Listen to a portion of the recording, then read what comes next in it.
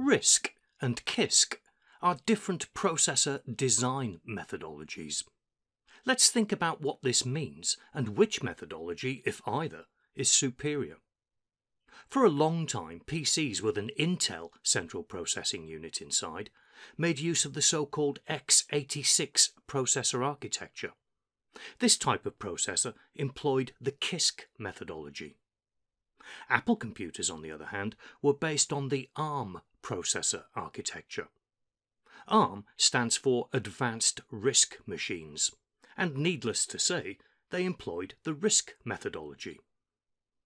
These days you could say that x86 and ARM processors have evolved towards each other, and now they both have features of RISC and CISC.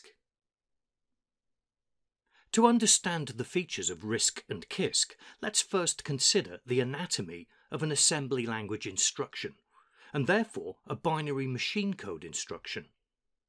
Here are some examples of assembly language instructions, in no particular language. In the early days of computers, this is the kind of code programmers used to write. These instructions make use of mnemonics such as load, add, store, and halt, and they use symbols to represent memory addresses such as X, Y, and Z. This program loads a copy of the contents of memory location X into the CPU's accumulator. It then adds a copy of the contents of memory location Y to whatever's in the accumulator, then stores a copy of the result back into location Z.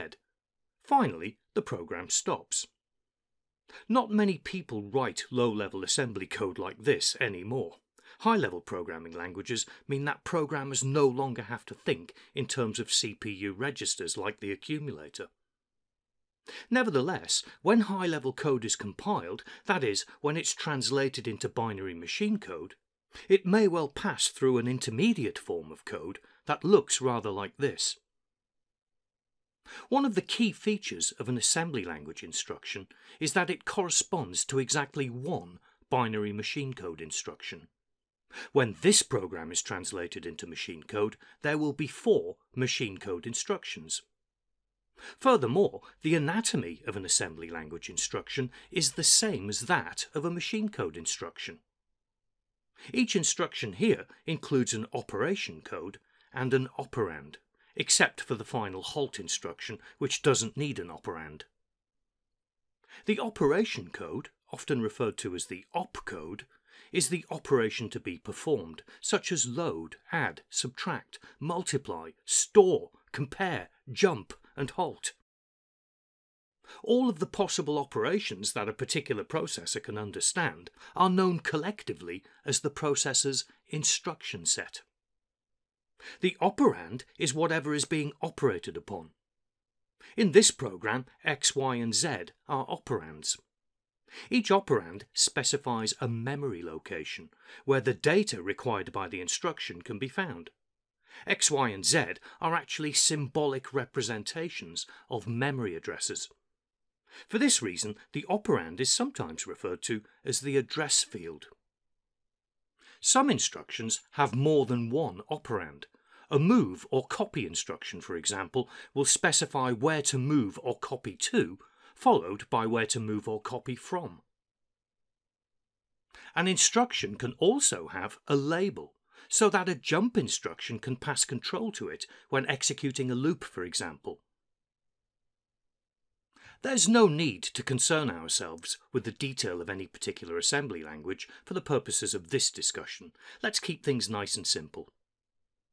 Now, as I've already said, before they can be executed, assembly language instructions must be translated into binary machine code instructions first. Each operation has its own binary code, and each operand is converted into a numeric memory address. The program is saved on secondary storage, such as a hard drive, as an executable file. When a program starts running, all of these machine code instructions are loaded into the computer's main memory, the RAM. One at a time, each machine code instruction is fetched from the memory into the CPU's current instruction register, so it can be executed. Here's a simplified view of a machine code instruction inside the current instruction register. This is a 32-bit register. Each cell of the register is capable of storing a 1 or a 0. In reality, a register cell is actually an electronic circuit designed to latch onto an electric charge. If the cell is charged, it represents a binary 1. If it isn't, it represents a 0. 8 cells of this register have been allocated to store the operation code. The remaining 24 cells have been allocated to store the operand. These allocations are fixed. They're hardwired into the processor. With 8 bits available for an operation code, this processor can have up to 2 to the power 8, that's 256 different operation codes in its instruction set. With 24 bits available for the operand, which remember is actually a memory address, an instruction can refer to up to 2 to the power 24 different memory addresses directly. That's over 16.7 million different memory addresses. But consider this. 16.7 million unique memory addresses is not that much. That's only about 16 megabytes of memory. For a fixed size current instruction register, how then can we increase the amount of memory that can be addressed by a program? One solution is to allocate more bits to the operand. This time, 27 bits are available to specify a memory address, which means 2 to the power 27 different memory locations can now be accessed directly. That is over 134 million locations this time. But there's a price to pay. Now there are only 5 bits available for the operation code. This means 2 to the power 5, that's only 32 possible operations in the instruction set. This fundamental design decision, how many bits to allocate to the operation code and how many bits to allocate to the operand, is at the heart of the difference between RISC and CISC. A reduced instruction set computer allocates fewer bits to the operation code than a complex instruction set computer.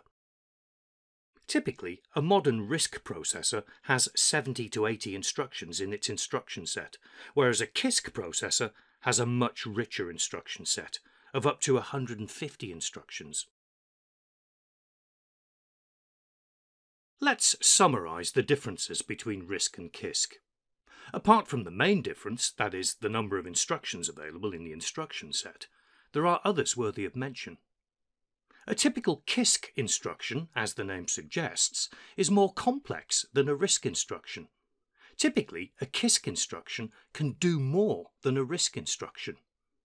For example, in a RISC architecture, adding 2 numbers together might require one instruction to load the first number into the accumulator, then another to add the second number to that. In a CISC architecture, on the other hand, it may be possible to perform the same task with just one instruction. Multiplying 2 numbers together with a RISC instruction set may involve several instructions that repeatedly add a number to itself within a loop. A CISC instruction set, on the other hand, might have a multiply operation. Because RISC instructions are less complex, more of them are needed to perform a particular task. But because they are simpler, less clock cycles are needed to execute each instruction. A typical CISC instruction may be more capable, but it needs more clock cycles to complete. A RISC program is necessarily going to have more code than a CISC program, so a RISC program will take up more memory. High-level programming language compilers for RISC and CISC machines are different. When a programmer writes code in a high-level language, such as Visual Basic or C#, it's relatively easy to do, because it's close to the way they speak. CISC assembly code is more similar to high-level code than RISC assembly code. This means that a compiler which generates machine code for a CISC processor is simpler and faster than that for a RISC processor. Some programmers still write code by hand in assembly languages, because it allows for fine control of computer resources such as memory. If you think about it, RISC assembly programmers have to work harder than CISC assembly programmers. CISC processor chips are more complex than RISC processor chips. A single CISC instruction can achieve more because it relies on a more complex system of circuitry and logic gates within the arithmetic and logic unit. This means CISC chips are more expensive to design and to produce.